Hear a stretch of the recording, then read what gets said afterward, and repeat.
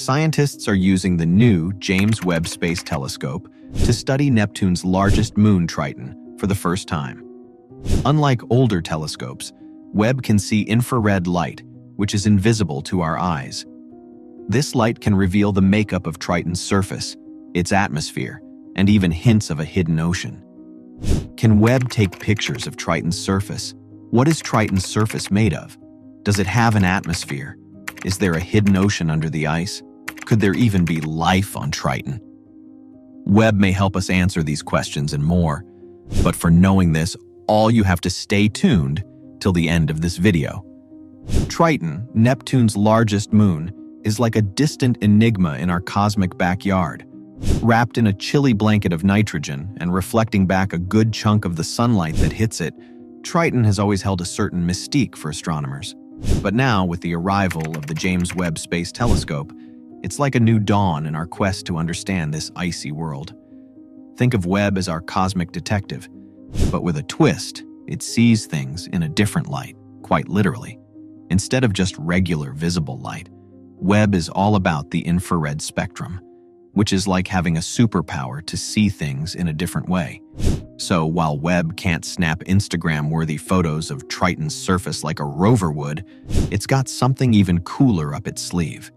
It can analyze the infrared light bouncing off Triton, giving us a sneak peek into what this moon is made of, how hot or cold it gets in different spots, and what kind of air it's breathing, so to speak.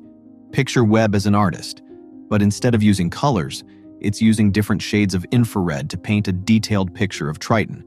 And trust me, this isn't just any painting. It's like a masterpiece that could reveal hidden secrets lurking beneath the surface.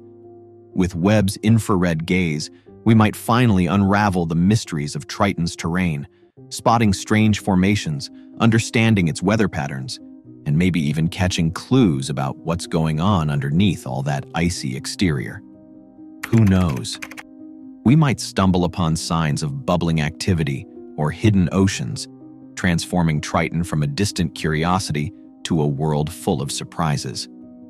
Imagine Triton as a colorful map, with each color representing a different frozen ingredient like nitrogen or methane. Webb can read these colors like a book, telling us stories about Triton's past, like if it got smacked by big space rocks or had icy volcanoes erupting. For example, Webb might find spots with lots of methane ice, hinting at old cryovolcanoes spitting out a mix of frozen gases, or it might spot signs of ancient collisions. Triton's chilly air, mostly nitrogen, is also under JWST's watchful eye. It can see where sunlight sneaks through, turning ice into gas. It's like watching steam rise from a cup of hot cocoa on a frosty morning. So thanks to JWST, Triton isn't just a boring old frozen moon. Gases like methane or carbon monoxide could be clues to some serious underground action, like plumes of warm water sneaking out from beneath the icy surface. But the real jackpot could be below Triton's icy shell. Some scientists think there might be a secret ocean hiding underneath, kept cozy by Neptune's gravitational cuddles. Now Webb can't peek directly at this ocean, but it's on the lookout for clues. Picture this. Webb spots a hot spot on Triton's surface where there shouldn't be one. It's like finding a warm spot on an icy pond. It could mean there's water bubbling up from below. Webb can't solve this mystery alone. We might need future missions with landers or probes to confirm the ocean's existence and figure out what's in it. But Webb is laying the groundwork by pointing us in the right direction. The observations from Webb are likely to be a game changer in our understanding of Triton. Let's discuss why. Compositional diversity. Webb's detailed mapping of surface ice could reveal a more complex composition than previously thought. We might discover pockets of exotic ices hinting at past collisions or interactions with comets. Atmospheric dynamics. Studying the movement of trace gases in Triton's thin atmosphere could provide clues about potential cryovolcanic activity and the influence of Neptune's gravity. Evidence of cryovolcanism. Detecting methane or other gases associated with volcanic activity would be a groundbreaking discovery, suggesting ongoing geological processes on this icy world. Subsurface ocean clues. Identifying regions with anomalous heat signatures or wobbliness in Triton's rotation could be a tantalizing hint of a hidden ocean, paving the way for future missions to confirm its existence. Triton holds the key to unlocking mysteries not just about itself, but about the entire solar system. But how Webb's observations could have broader implications? Well, we have its answer: the origin of Plutoids. Triton's composition and geological activity can shed light on the origins of Pluto and other Kuiper Belt objects, KBOs. Were they formed in the same region as Neptune, or did they migrate from elsewhere in the early solar system? Understanding Triton's history can help us piece together the formation and evolution of these icy worlds. Habitability of icy moons.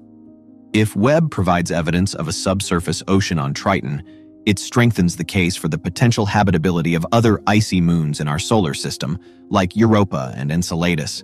Studying Triton's potential ocean composition and interaction with its rocky core could inform future missions searching for life in the outer solar system's icy realms. Cryovolcanism and organic molecules. Cryovolcanic activity on Triton could potentially spew out water ice mixed with organic molecules, the building blocks of life. Studying the composition of these plumes, either directly or through the analysis of atmospheric trace gases, could offer valuable insights into the potential for prebiotic chemistry on icy worlds.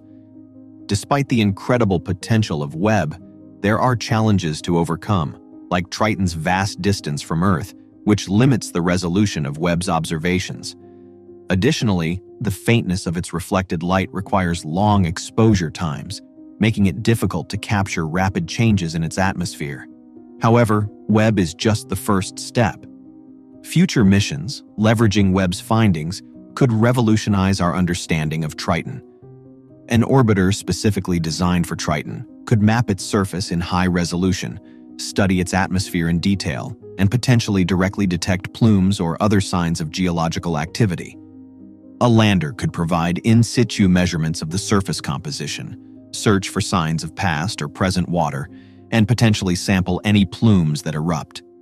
A combination of an orbiter and a lander would offer the most comprehensive picture of Triton, allowing for simultaneous study of its surface, atmosphere, and potential internal processes. The James Webb Space Telescope boasts a suite of cutting-edge instruments specifically suited for studying distant faint objects like Triton. Here's a closer look at some key players. Near-infrared camera. This powerful camera operates in the near-infrared spectrum, allowing it to pierce through the haze surrounding Triton and capture faint light reflected from its surface. By analyzing the intensity of light at different wavelengths, scientists can identify the specific molecules present on the surface, creating a detailed compositional map. Near-infrared spectrograph. This instrument acts as a light detective, breaking down the infrared light from Triton into its component wavelengths. This spectrum reveals unique fingerprints of different molecules, allowing scientists to not only identify the materials present, but also determine their abundance and temperature. By observing variations in the spectrum across Triton's surface, scientists can map out temperature differences and potentially identify regions with anomalous heat signatures. The mid-infrared instrument operating at longer wavelengths, MIRI, can peer deeper into Triton's atmosphere and potentially detect trace gases like methane or carbon monoxide.